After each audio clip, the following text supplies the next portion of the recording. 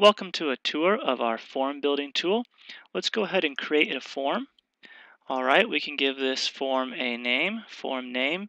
Maybe we are registering for a big event, so we'll give that event a date description here. And let's go ahead and add some fields. We can drag a name field onto the form. We can drag a email address onto the form. We might also want to know the user's phone number. And we may want to know the number of guests that the user is bringing. So we'd bring over this drop-down menu. We can change the name to number of guests. And then we can specify the guest option numbers, 1, 2, 3. We can even add a fourth.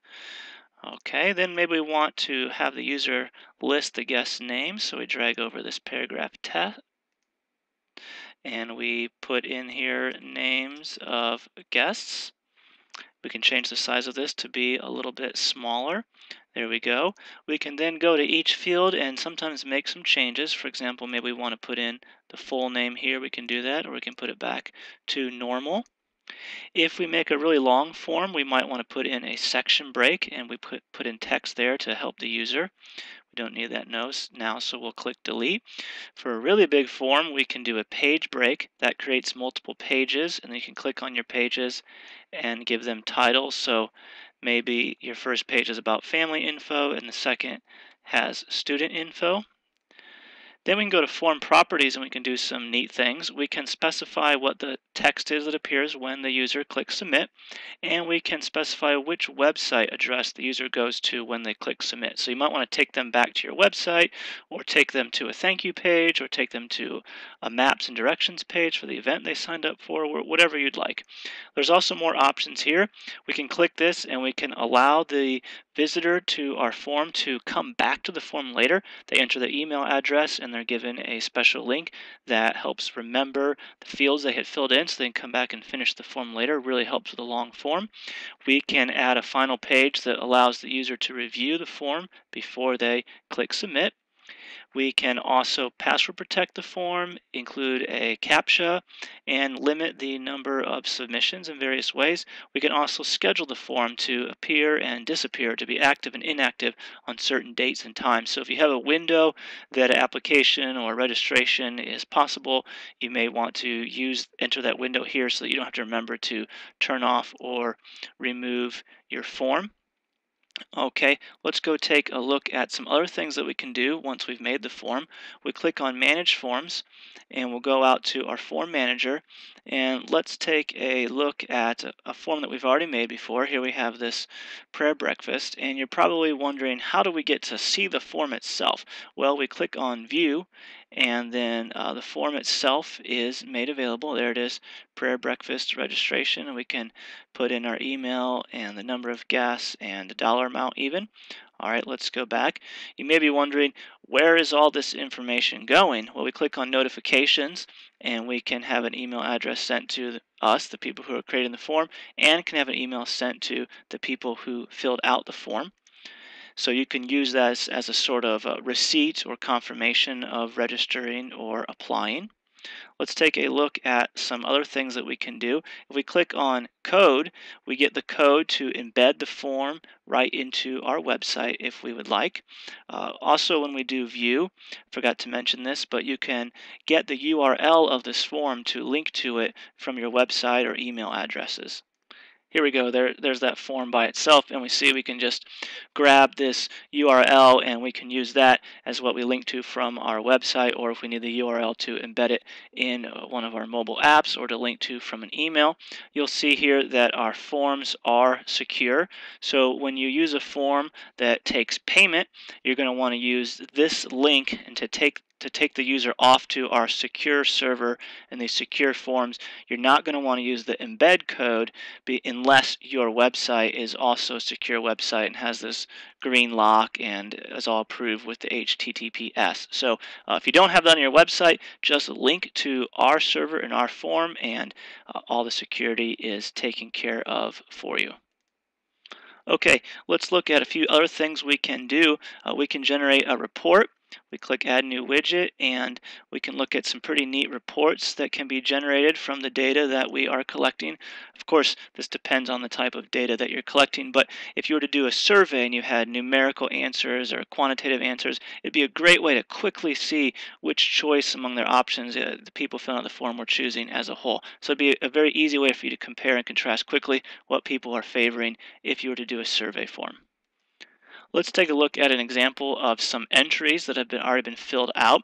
We click Entries and we can see the fields already filled in. Here's an example of a entry for a registration, and we see that it's right here available. We can click Print, and we are given a print-ready view very nicely for this form. Here I brought it into view better, and you see that it's ready to be printed using your local printing device, so no need to reformat. It is ready to go for you.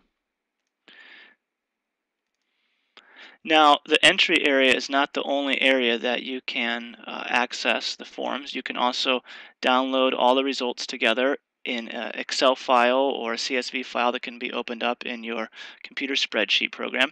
But also, you remember the notifications we sent up, those submissions are sent to us by email as well. And so we will go ahead and bring a sample email over here, and we can see that here's the results of, this is an example of a quick donation form, and we see the information was sent to us.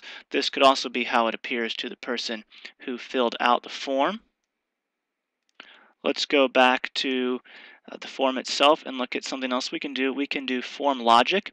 What this means is we can specify what happens when the user chooses a specific answer. So say, for example, we have a long application for a school, and we have a question that says, do you have more than one student? If they say no, we could allow them to skip the next page on the form, which maybe has the options for multiple students. And of course, if they say yes, they can go to that page with the more students. So it's a way to make a long form a little bit more simple and easier for your user. This isn't required, but it is an option that is available to you. Let's look here. We have the ability to duplicate a form or delete it.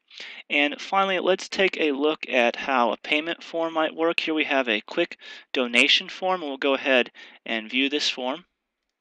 Okay, so here we are looking at the form. Notice we're on the secure server, and we'll demonstrate how easy this quick give form is. We're going to give $1,000, and we'll enter our email address here. And we move on to our credit card information. We put in our name. You will notice that we're not being asked to log in with a username and password. We are not being asked to create an account. We are not even being asked for an address. We are simply putting in our name and our credit card information. This is a demo credit card account number, so it will process, but it won't charge any money. And notice how fast this has been. We've even been talking, and we're already ready to click Submit. So we'll go ahead and do that. And we see that the submission comes through and our gift has been made. So all of that in 30 seconds or less. Could be faster without talking. Again, compare that to some other donation or payment tools out there where you have to create an account, or you have to enter a lot of information, or you have to create username and password. This skips all this, allows you to make the gift quickly. From the fundraising or selling perspective, what you could do is you could use this as your standalone donation form, or you could use it in conjunction with a form you already have.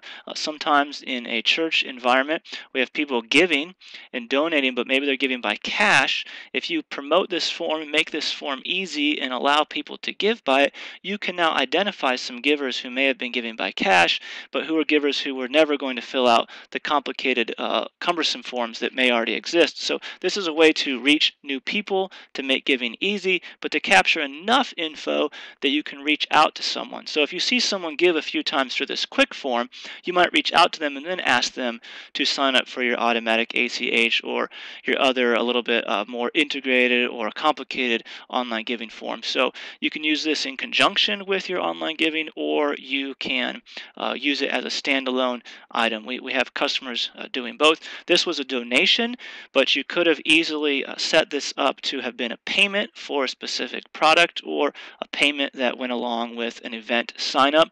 You saw here a variable amount, but you can also specify the amount that the person will need to pay for that particular event. When you sign up for our form service, we provide you another video with instructions on how you set up all the payments. So this is just a demonstration of how it works on the user's end.